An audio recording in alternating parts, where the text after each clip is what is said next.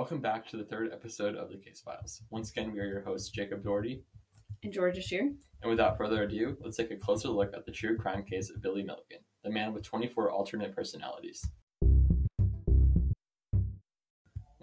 Before we begin, know this episode details accounts of assault and violence. Viewer discretion is advised. Billy Milligan was an American man who gained notoriety in the 1970s for being the first person to be acquitted of a major crime due to the diagnosis of multiple personality disorder. In October 1977, Milligan was arrested for the kidnapping and rape of 3 women on the campus of Ohio State University.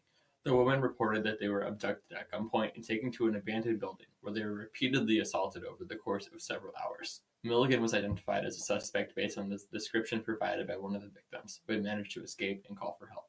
After his arrest, Milligan initially denied any involvement in the crimes, but later confessed to the kidnappings and rapes. Milligan's defense team argued that he was not fully responsible for the crimes due to his diagnosis of multiple personality disorder, now known as dissociative identity disorder, which they claimed caused him to quote-unquote switch into different personalities who committed the crimes.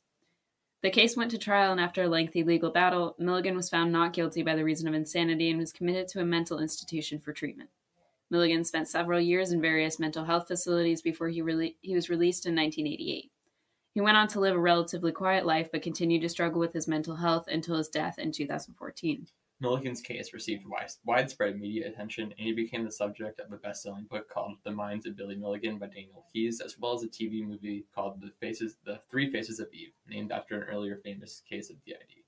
Milligan claimed to have over 20 distinct personalities or alters, each with their own unique characteristics, mannerisms, and memories. These personalities included a 14-year-old girl named Adelana, a Yugoslavian named Reagan, and an angry, violent person named Arthur. Milligan's defense team argued that he had no control over his actions during the kidnapping and rape because it was committed by one of his alters.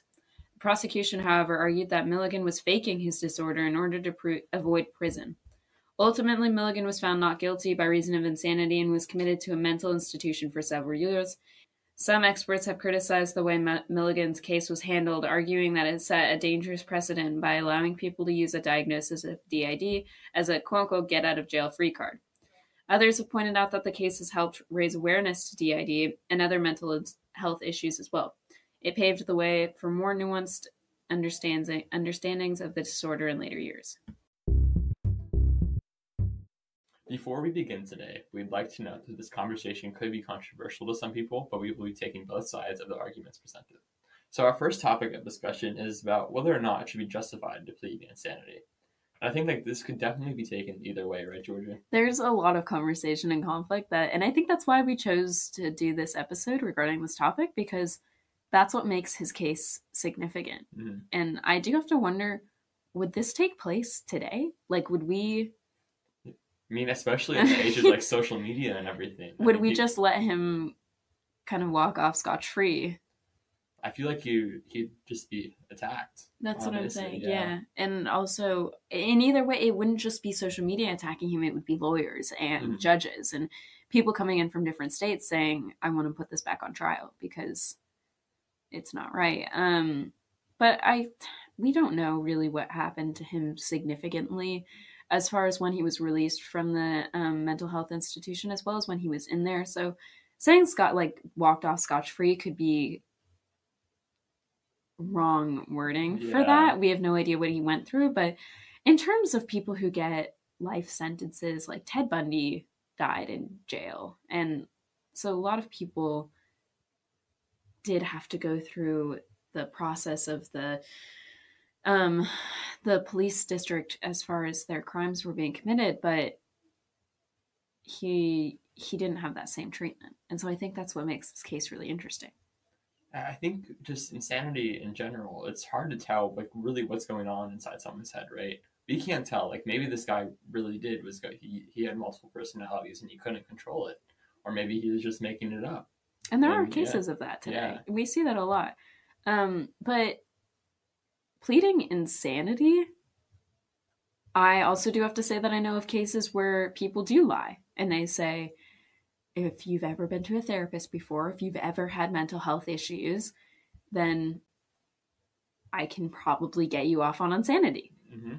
And people are really, if you see that your case is going the wrong way and you still need to make money off of this, don't want to profit from it, being like a defense lawyer or something like that, there's no telling what you'll do, you know? Yeah, I mean, I think it just shows like our legal system and just some stuff that could be wrong with it, maybe could be right with it, I don't know, but it's just an interesting way that people can plead to get off their sentence. And this was the first case of this ever happening before, the first case of anyone pleading insanity. So I think it's really interesting that someone kind of picked this up and was like, you know, we claim to own our thoughts, and our thoughts are who make us up as human beings. And so if we can't control our thoughts, do we technically still own them? So it's an interesting concept that someone had to think of, is that if I can't control these thoughts, are they still legally attached to me? Yeah, this case was a very uncharted territory, as you said. Definitely. Like, never been done before. 24 personalities. That's a lot. Yeah, I can barely handle the one personality. So I just think that it's really interesting. And like you said previously, one of these personalities was like a 14-year-old female child from... I think her name was Alana. Yeah, not from the United States, right? And so I think that that's just, you know, really interesting. And also, if this was the first case, I don't think that you could make something like that up. And that must have been, I mean, sure you can, but it's not probable, right? And so I think it's really interesting that this just came to a judge, was presented to a judge, and then it became a part of the legal trial that was later reached as the verdict. Interesting. I'm going to ask you just a question right now. So sure. Do you think it's justified to plead insanity? Like, yes or no? Is it justified to plead insanity? Yeah. That's a loaded question. Yeah. But you have to think about Billy Milligan. Mm-hmm. If I put yourself in his shoes, me personally, if I had 23 other personalities than the one I'm in right now, and I didn't have any control of what they did, yes, I would say that it is fair to plead insanity in cases like that, because it's like being wrongfully convicted, except all of the evidence is against you because technically you did it. Yeah. But you still feel wronged by this because there's no control. There is no real treatment for DID. I mean, there are specialties that you can go to, like you can see a psychiatrist, you can see all sorts of psychotherapy, but there's no medication that you can take that says, we got rid of them all. It's like an eraser on pen, right? You can't do that, really. So I think, but then there are people who lie about it. Yeah. But like, that's the world we live in right now, is that there are liars when it comes to everything. So I do think it's fair. What about you? So I'm going to take the other side on this one. Really? Okay. Yeah. So I think that no one should be able to plead insanity, because not because they couldn't control what they're doing, but like based on, what if it happens again? If it happened once, they could theoretically do this again. And like, is it safe for them to be out with the big community with all that's going on? Is it safe for them? Is it safe for other people? But then he went to a mental health institution. He did, but then he was released. I know what you mean by that. And especially because there's not enough government funding to like keep someone in a mental health institution for that long, to get them to continually see therapists. And we don't have a lot of therapy, to be honest. Like, we need more of that. And so I see what you mean. Like, not enough, and their potential danger. I get that, because I mean, if one personality did it, there's no telling what the other ones could do, as well as the other personality. So I definitely see what you mean by that. What does sanity versus insanity entail? I mean, I think insanity is relative. I mean, expound on that. Yeah, I'm going to expand on that a little bit. But we all look at other people that we might think they're insane, right? But they can be looking at us right now, and they can think we're insane. I mean, it's like conformity. Yeah. Like, some people who live in rural parts of the state could be looking at people who live, like you and me, who live in the city, saying they're insane for living in this. Like, obviously there's something going on in their brain that's making them want to live this. Yeah, I mean, conformed lifestyle, but then we look at them and we say, you're insane for not having a grocery store 2 minutes away from your house, you know? So, I mean, I think just all humans are different, right? And we all put ourselves in like little groups. And it just so happens that the majority of people, we see these other people as insane. And we are sane. It's like... kind of, yeah, I know what you mean. Yeah. Do we have the definition of insanity too? The dictionary definition of insanity is extreme foolishness being irrational. That's, again, really relative. Yeah. So that's what becomes tricky with this trial and future people being able to plead insanity, because you can't just, it's like when you give a kid a cracker and then you say, oh, but none of the other kids in the classroom can have a cracker too. So if you were to just let him plead insanity, and then there's like 100 different people that come into this trial and they have different personality disorders as well, they have depression, they have whatever they want to plead, you can't just say, oh no, that was just that one case. You know, you have to start going in depth into it and saying, these are the guidelines we put out now. So that's another idea of like, was he sane? Was he insane? Will other people be sane? I mean, I think mental health is just becoming a lot more like socially acceptable thing in like the past something that's years. Respected. Yeah. Mm-hmm. And there's more treatments for it. There's more resources, because like in the olden days, like if you had a mental health was like seen, you were like thrown out. Yeah. You were exiled. Off. Yeah. You're gone. But now it's definitely in our society, it's a lot more accepted, and I think it's a really good thing in general. I think it's definitely also because we have social media and people are able to talk about it more. And so the more we talk about it, the more we learn about it, the more we're able to sympathize and say... and respect other people. No, exactly. Yeah. So do people with personality disorders have enough resources to reach out? There's different treatments. There's a treatment called talk therapy, which is where they can go to specialists and just talk about what they're experiencing. And that can lead the specialist to help them definitely a lot more. There's cognitive behavioral therapy, there's psychotherapy, family therapy, and they're different specialists, but there's no specific specialist for these multiple personality disorders. There's clinical psychologists and psychiatric help, but we don't have any like direct specialists for this. And if you Google just multiple personality disorder, you Google DID, the Mayo Clinic comes up with how to tell if you have it. WebMD comes up with the direct definition of it. Wikipedia, Cleveland Clinic, but there's no line out there saying if you need help, if you need someone to talk to, no one's coming out.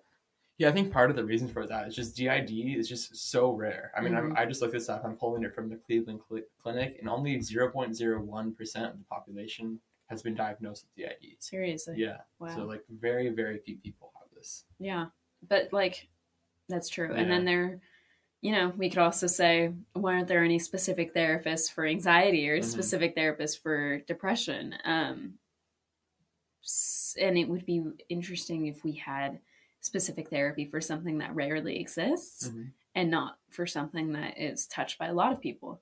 But still, there's a question. I mean, we'll never know, to be honest, but there is a question of if there were more resources out there during this time. This was like the 1970s, right?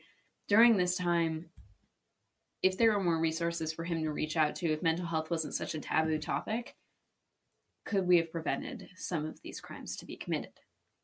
So I think that's a big, important topic that we talk about mental health, because no one knows. And this is really interesting. I watched like a TED Talk on this one time. This is really interesting. Someone brought this up. You'll never know.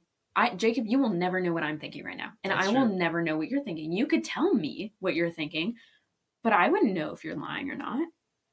We can get into other people's heads. We don't know what other people are experiencing in their exactly lives. And I don't know if we'll ever have the technology for that. I mean, we probably wouldn't know that we are here today recording a podcast on things that used to be cassette tapes, but it's still crazy to think about, like, if mental health isn't talked about, it becomes something to shy away from instead of something to be like, okay, so we haven't had this conversation. That doesn't mean that it's not meant to be had. So I think that definitely plays into it. And then there's also the price and accessibility of therapy. Oh boy. Have you ever been to therapy? I've never been to therapy. I've been to therapy 4 times. Really? Yes. But yeah. For different reasons though, because sometimes therapy is so expensive, Jacob. It's so expensive. They're school counselors. I mean, you can go to school counselors, but even they have things to deal with. Right now, our school counselors have like over 1,000 students trying to get their schedule planned out for next year. Most of them 9th graders that have never done this before. And then some of the, like you and I, were taking AP classes. That's our first time taking an AP, well, not you, but like a lot of people first time taking an AP class. And so they have a lot on their plate. And so if you also wanted to go to someone that could spend an hour with you, in-depth conversation, not just 20 minutes, about whatever you're dealing with, a licensed professional. This is insane. I just looked it up. I know, I can see your face. $300 to $500 for one visit for an hour? That's crazy. Oh, Imagine you sitting there and talk to them for 1 hour. They're taking notes on a notepad. It's not like you're getting medication or treatment there. No, You're just talking to them. And the medication is extra. It's an extra price. It's for your pharmacist. $300 to $500. Oh, that's crazy. And then can you imagine getting diagnosed with medication, going to your pharmacist, and then them saying, all right, this is like an $80 plus charge. On top of the therapy you're going to, that's around $400 an hour that you're spending with them, okay? And then, they write the stuff on the little notepad. They give you the notepad. You get to look at their notes or whatever. But you're paying like $8 a minute to sit in that room. No. I just did that math. Very quick math, guys. And then also, I mean, I know that like recently I looked up how many therapists we have in Carlsbad that can talk to us. Not only is the fee that expensive, there are maybe, I think there are 3 clinics in Carlsbad. 3 clinics in Carlsbad for the amount of people living here is not enough. I mean, I think therapy is just still such a taboo subject in a society. Lot of people judge each other for going to therapy. Therapy's, it's great. Honestly, it does wonders for people. I have seen people completely turn around with the things they've been diagnosed with simply by because a lot of people don't have anyone to talk to. And that's what the big thing is that therapy is someone to talk to.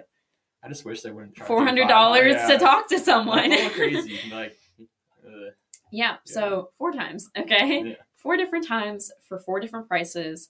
And I can tell you the less expensive ones that I've gone to, the very skyrocketed, more expensive people I've gone to ultimately have done less things for me.